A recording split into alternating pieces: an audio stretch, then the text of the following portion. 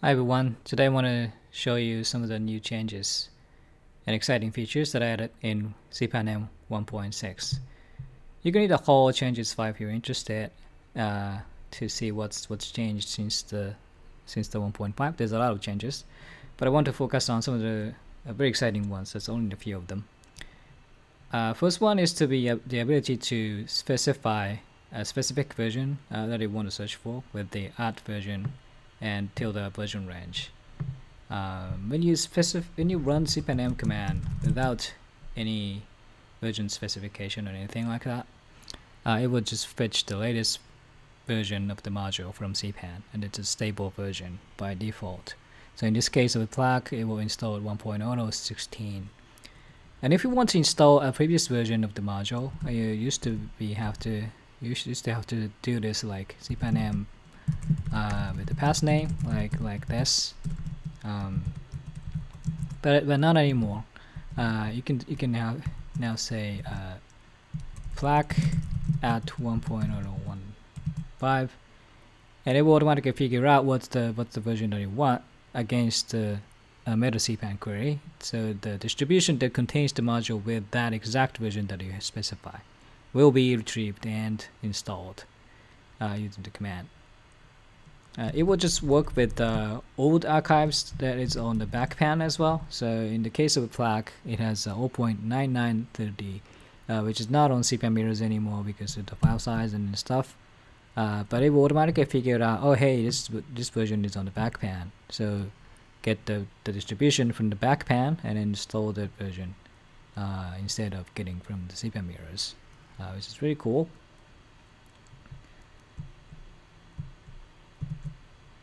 And the Prac has this latest trial developer release on CPAN, and if you want to install this version, you used to have to type the whole version number like this.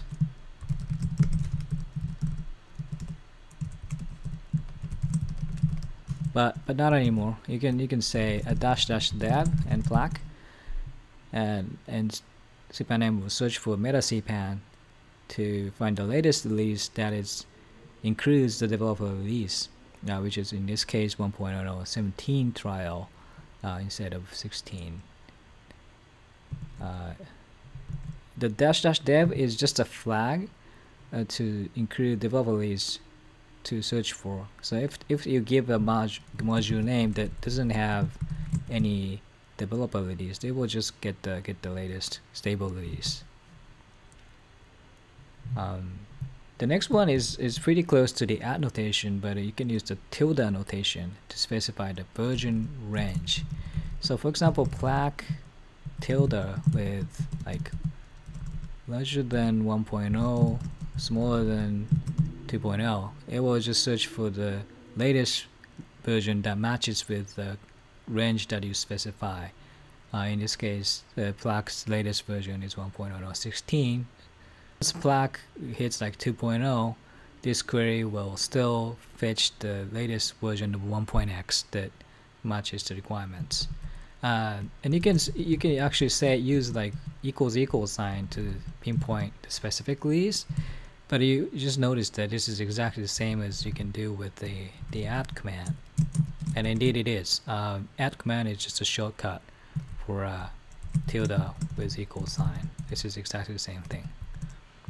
The version requirements is pretty powerful. So you can say a flag larger than 1.0 but not include 1.0.16. For example, if the latest version of the module is known to be broken, you should be able to just do this, and that query will exclude that specific version that you specify and get that from the latest one that doesn't match with the version that you excluded. So in this case, you get the 1.0.15 instead of 16. It's quite powerful.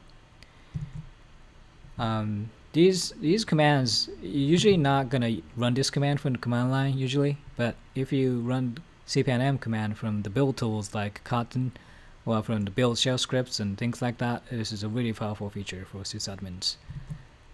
Okay, the final feature that I want to introduce is to be able to install from the Git repository.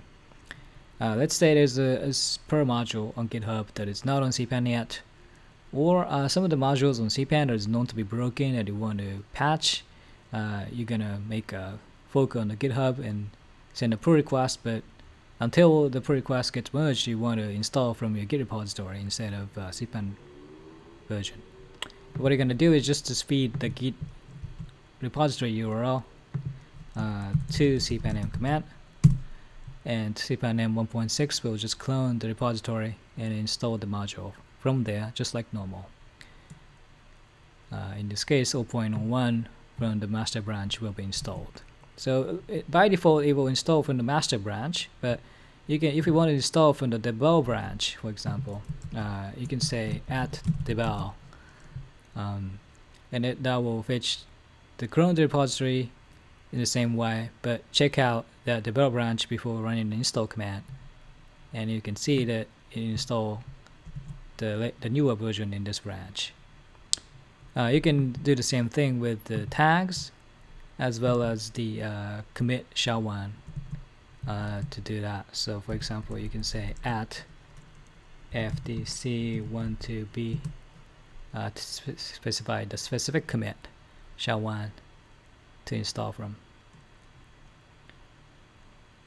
That's it for today. There's a lot of changes that I haven't introduced in this screencast, and I hope you enjoy cpanm 1.6. Thanks for watching.